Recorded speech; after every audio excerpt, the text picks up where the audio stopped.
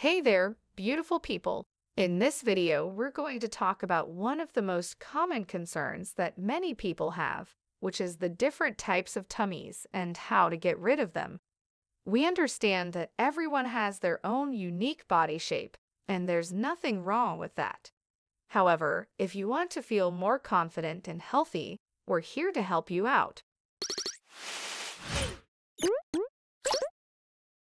But before we get right in, don't forget to hit that thumbs up button, subscribe to our channel, and turn on post notifications so you never miss a new video from us.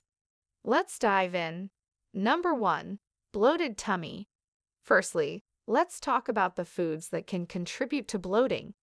These typically include foods that are high in sodium, carbonated drinks, and foods that are difficult to digest, such as beans and cruciferous vegetables. While these foods are generally healthy and nutritious, they can cause bloating for some people. If you're experiencing bloating, try reducing your consumption of these foods and see if it makes a difference. In addition to watching what you eat, you can also incorporate certain foods and supplements that can help reduce bloating. According to a 2019 study published in the World Journal of Gastroenterology, probiotics can be a game changer when it comes to reducing bloating and other symptoms of irritable bowel syndrome, or IBS. The study found that probiotics significantly improved bloating and other IBS symptoms compared to placebo, which is great news for those of us looking to ease bloating discomfort. Number 2. Mommy tummy. It's important to understand what causes the mommy tummy. During pregnancy, your uterus expands to accommodate your growing baby.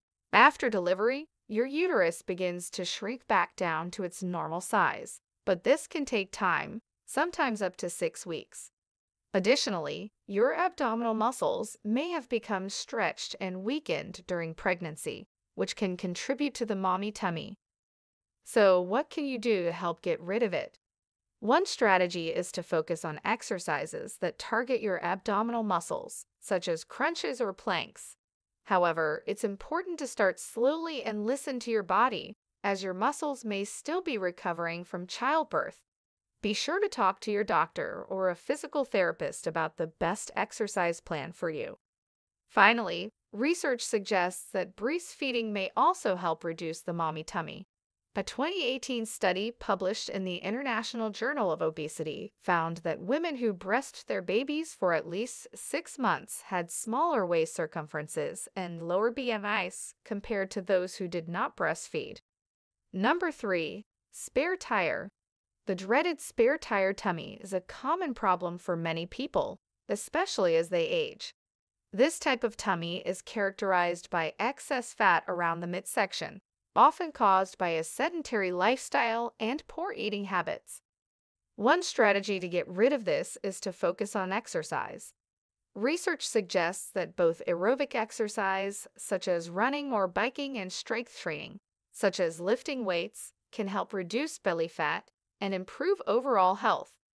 The American College of Sports Medicine recommends at least 150 minutes of moderate intensity exercise per week for adults, along with strength training exercises at least 2 days per week.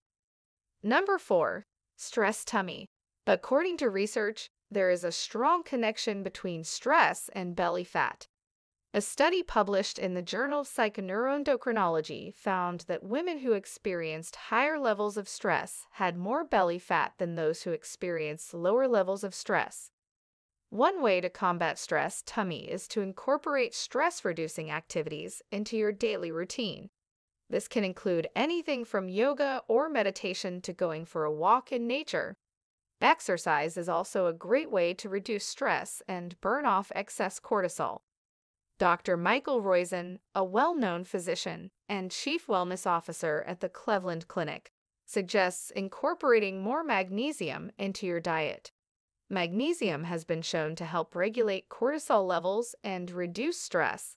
Foods like spinach, almonds, and avocados are great sources of magnesium. Women's Health magazine also suggests getting enough sleep and practicing deep breathing exercises to reduce stress levels. Number 5. Beer belly. Research has shown that alcohol can have a significant impact on our waistlines. When we consume alcohol, our bodies prioritize metabolizing it over other nutrients. This means that any food we eat alongside our drinks is more likely to be stored as fat, particularly around our midsection. But that's not all. Alcohol can also increase our appetite, leading us to consume more calories than we normally would.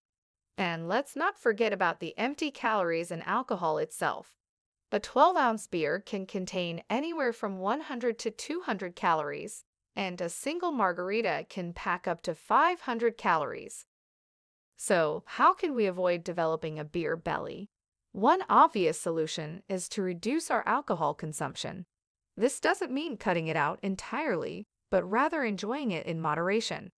The American Heart Association recommends no more than 1 drink per day for women and 2 drinks per day for men.